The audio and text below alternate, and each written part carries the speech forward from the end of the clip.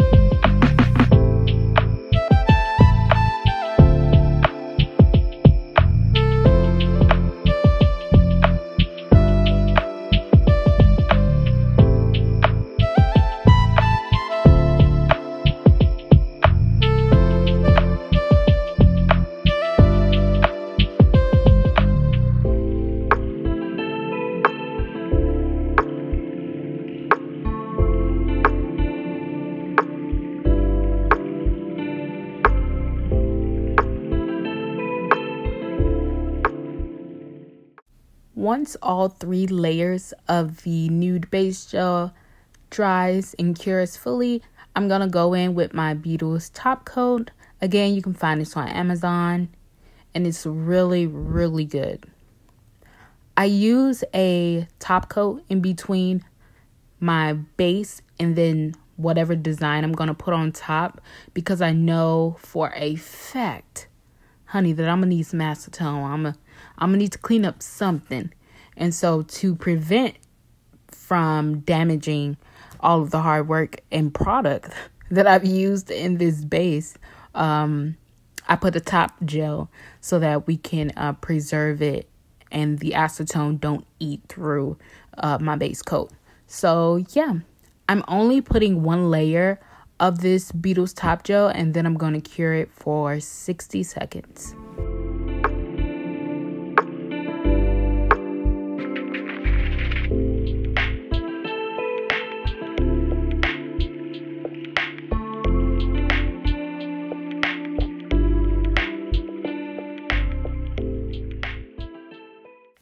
The color that I'm using for my French tip in this set comes from this set of gel polishes that I got. I can't pronounce the name of the brand, but it does start with a J, and I will have it listed in the description below the set. I like the colors on this set. I think that the pigment is really great. The only downfall that I would have is the size of the bottles. I mean, I got the sets for a very affordable price on Amazon, so it's not really a bad thing per se, but I do wish that I was able to buy bigger size bottles of those colors. That would be my only negative, but other than that, the color payoff is great. I actually love the polishes, and I'm going to be using one of them in this set today, and it is this sky blue kind of color, and I'm going to be using that to create my French for this set. For this set, I'm going to go in and do the French tips for each one of the nails one by one, and then I'm going to cure each finger for 30 seconds underneath my UV lamp. So you're going to see me do a French tip, then put it under the lamp, and then sit it on my table, and then just repeat this for all of them until they're all ready to be cured for a total of 60 seconds.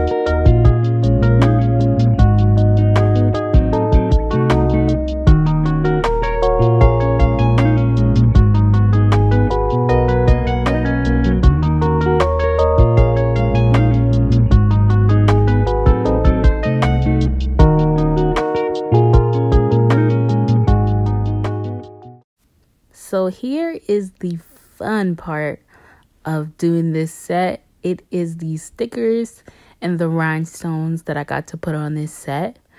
I am using the kind of like 3D-ish cherry and flower stickers that I have, but I'm only using the cherries that's on there. And then I'm also using my flat bows that I got, as well as these red rhinestones that are in this container here. I will be putting the link for all of these items in the description box, so go ahead and check that out if you're interested in any of the accessories that I'm using on this set today.